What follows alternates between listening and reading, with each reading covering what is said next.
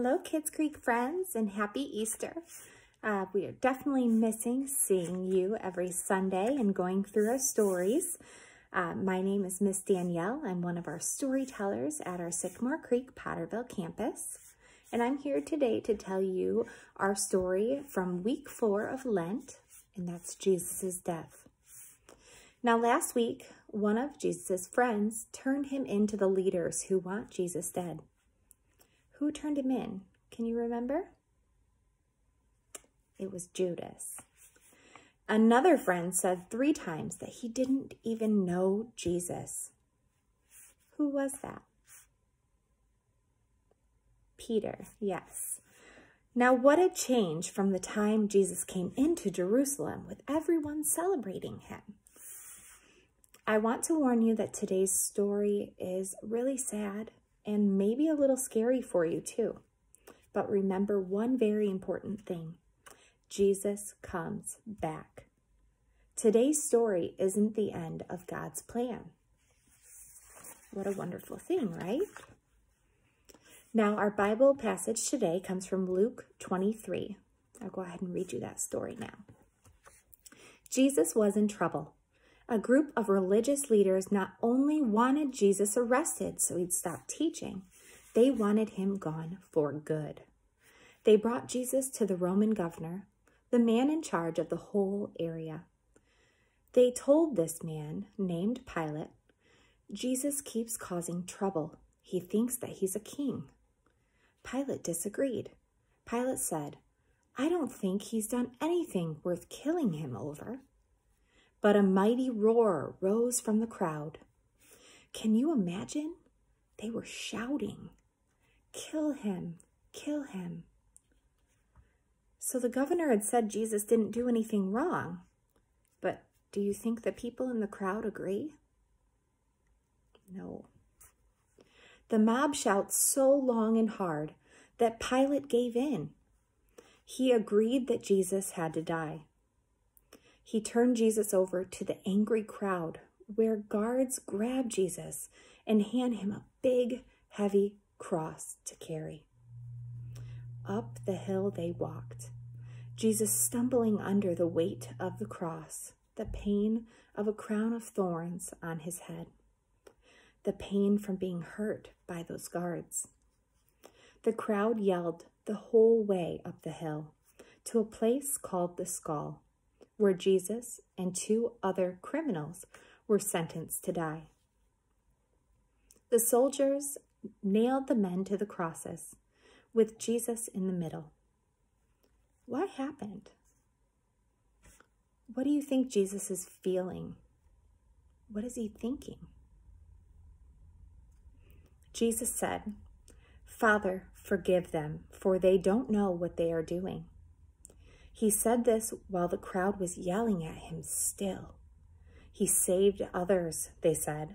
Let him save himself if he is really God's son. The soldiers mocked him too by offering him a drink of sour wine. They called out to him, Save yourself. One of the criminals hanging beside him said, Prove you're the savior by saving yourself and us too. But the other criminal believed Jesus was the Savior and simply asked, Jesus, remember me when you come into your kingdom. I wonder what that means. Today you will be with me in paradise, Jesus said to him. By this time, it was about noon. Darkness fell across the whole land until 3 o'clock. The light from the sun was gone for 3 hours, completely gone. Suddenly, a curtain in the sanctuary of the temple was torn down the middle. Jesus shouted, Father, I put my spirit into your hands. And with those words, he breathed his last breath and he died. Now, when all the crowd that came to see the crucifixion saw what had happened, they went home in deep sorrow. Jesus' friends stood at a distance watching. What do you think they were feeling? What do you think they were thinking while this was happening? Jesus didn't stay on the cross long. A good man named Joseph asked for permission to take down Jesus' body and bury it in a rock tomb. This was late on a Friday afternoon. As Jesus' body was taken away, women followed and saw the tomb where his body was placed. Then they went home and prepared spices to anoint his body. But by the time they were finished, it was the Sabbath, a rest day, so they rested. That's Luke 23. Now, what a story, right? It's a lot to kind of unpack.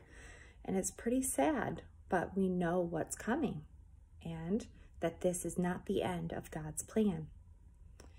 Now, if you want to retell this in any way at home with your family, you can act it out base by base of the story.